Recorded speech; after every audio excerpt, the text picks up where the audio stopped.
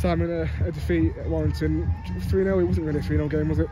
No, it wasn't. You know, they've scored an early goal, do what they do well, and they got a ball in the box, scored early, and then we're probably chasing it most of the second half. I thought first half was pretty even. Chasing it second half, we're on a counter, and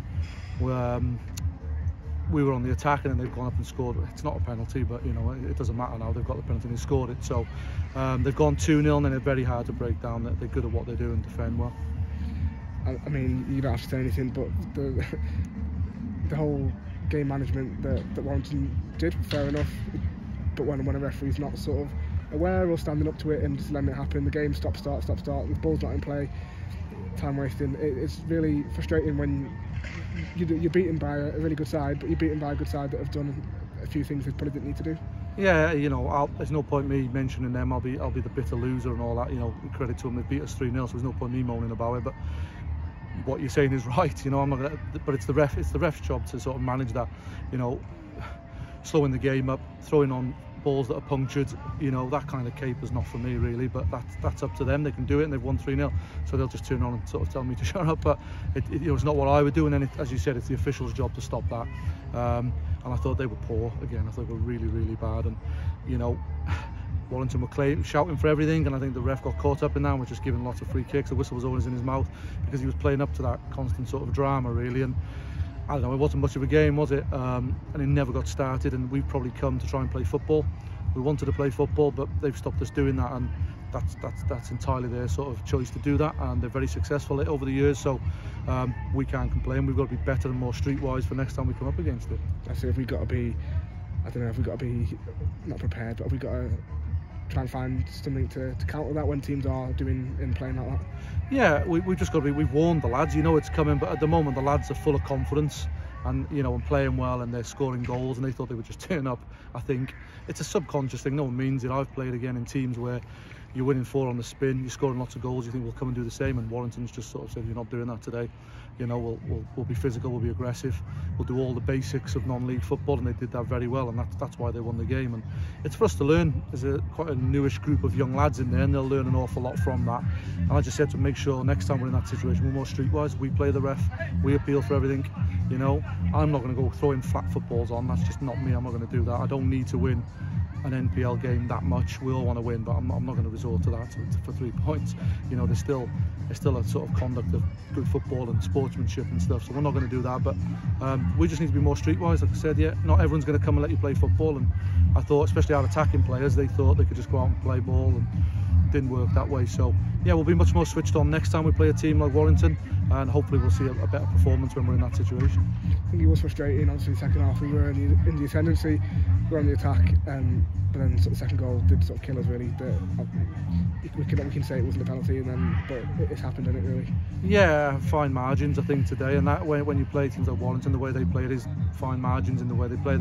You know, I know it's 3-0 and it looks like a battering, but it isn't, and they never really go and batter you anyway.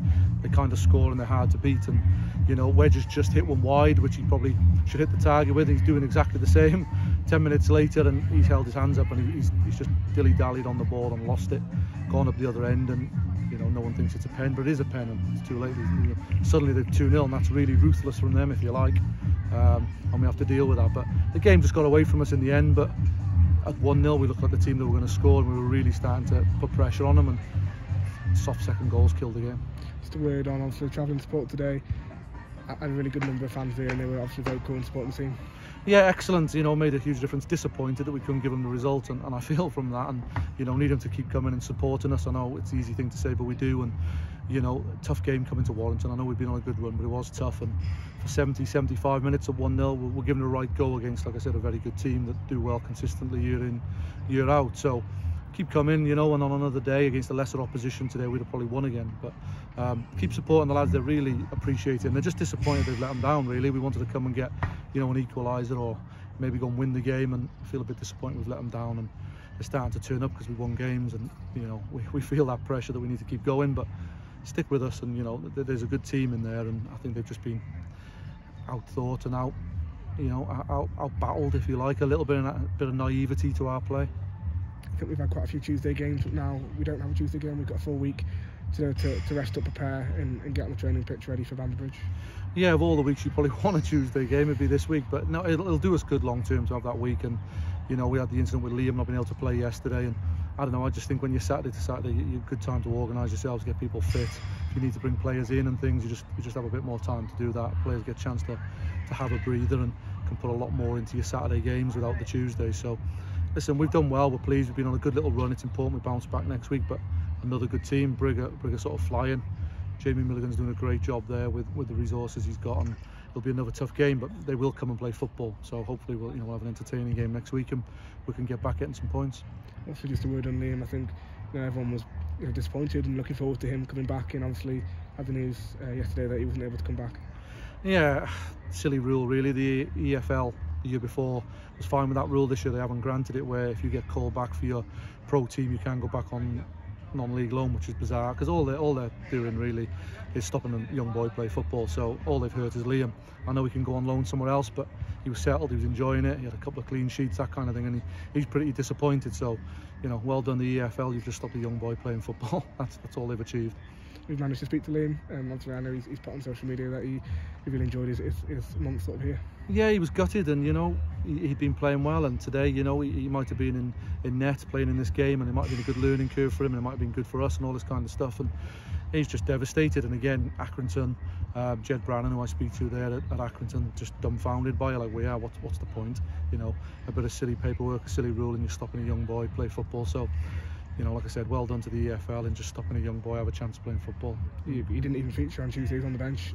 We've never had any rule like that explained to us, especially from the EFL. Just daft. If it is a rule, it needs scrapping, because it's daft. The boys got called up because they've had an international call up.